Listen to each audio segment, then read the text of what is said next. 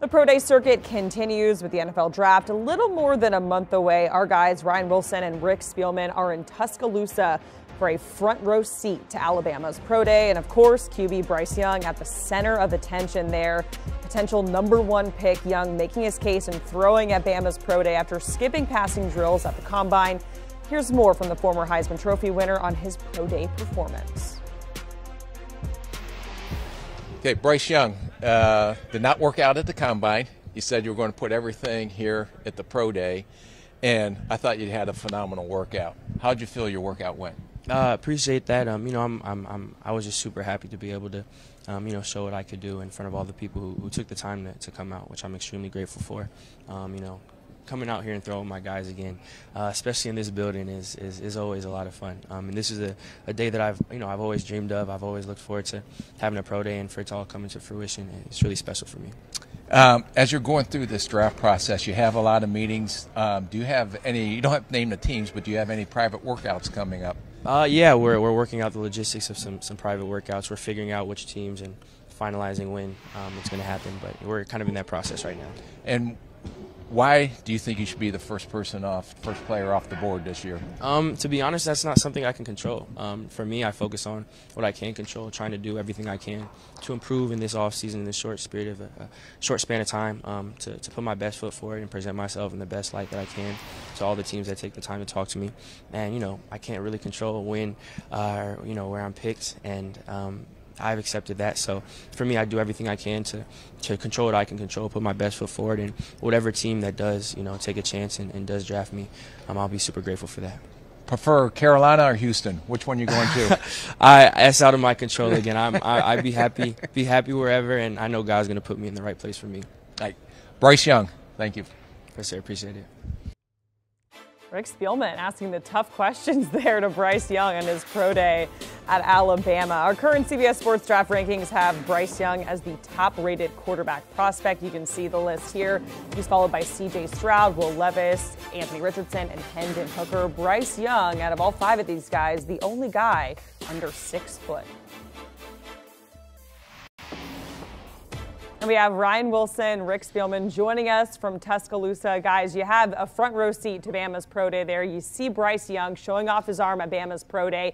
He didn't throw at the combine where you guys were as well. And of course, the major conversation about him is his size. Based on what you saw and his skills, is the size a concern for you? What did you think of his pro day performance overall?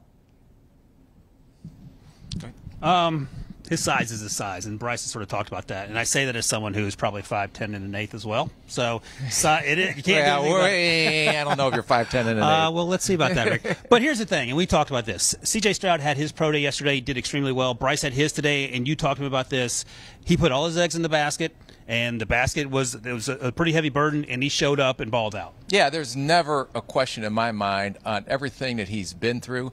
Every time he's on the big stage, he seems to perform, and it was no different today.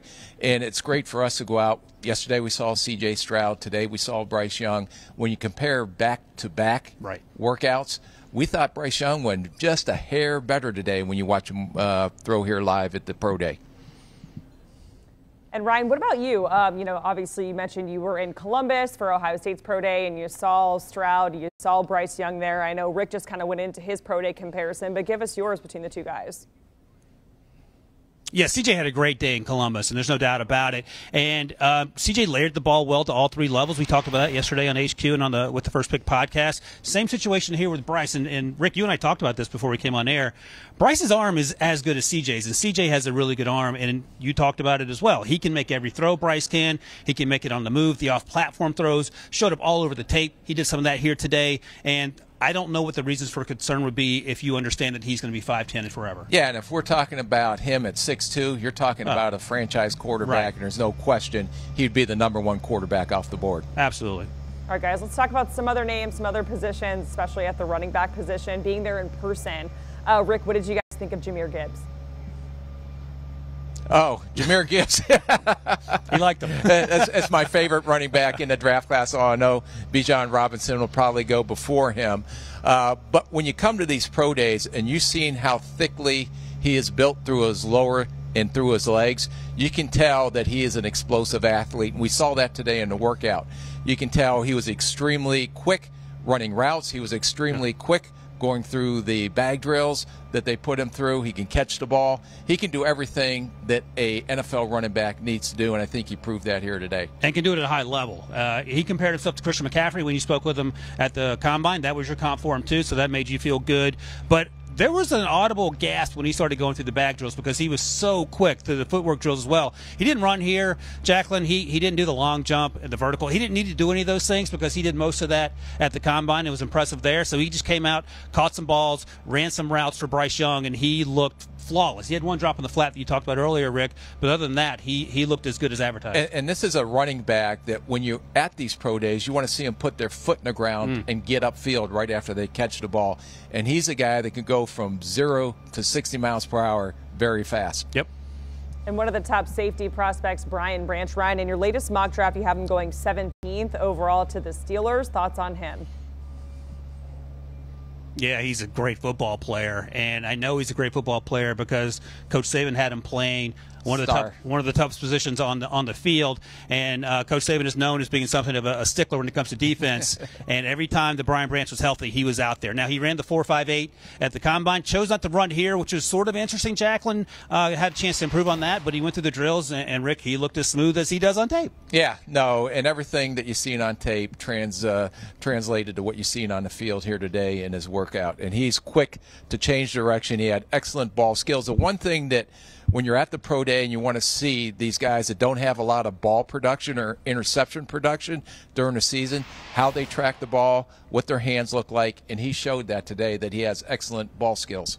First-round pick despite the 4.58, right? Yeah, and he plays a lot faster Yes. than that. So I commend him for going to the Combine, running, participating, competing, everything that in my heart I think is very important. And he does all that, and he came out here and put on another show today. Absolutely.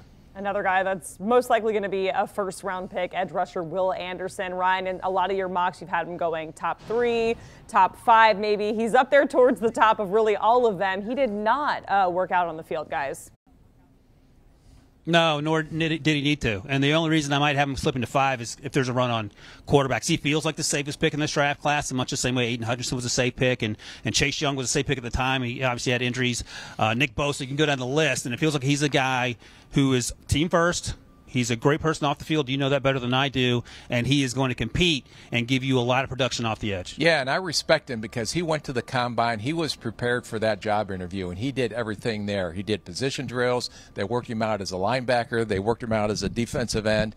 Talking to some teams around the league, they think he can fit in either scheme. Some teams that are run an odd scheme or a 3-4 think he can stand up and be a pass rusher from a 2-point. Some of the even front teams that run a 4-3 are going to put his hand in the dirt and let him go get the quarterback. But he did everything he had to do at the Combine. I asked him how important it was for him to be here, even though he wasn't going to do anything, because he did everything at the Combine to support his teammates.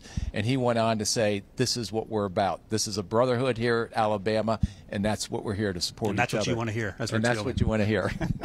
Ryan Wilson, Rick Spielman joining us from Bama's Pro Day. You guys are really busy. You're on that Pro Day tour, so we appreciate your time. Good stuff as always. And, of course, you can hear Rick and Ryan on their podcast with The First Pick. They're taking their pod on the road for the Pro Day tour. In the latest episode, they're breaking everything that they saw from Ohio State's Pro Day. Of course, a Bama episode to come. You can download and listen wherever you get your podcast, or make it easy, scan that QR code on your screen. Do you want a sports network that delivers everything that matters about the game? The highlights, the picks, the instant analysis, no yelling, no fake debates, no politics. Hit the subscribe button and never miss a moment.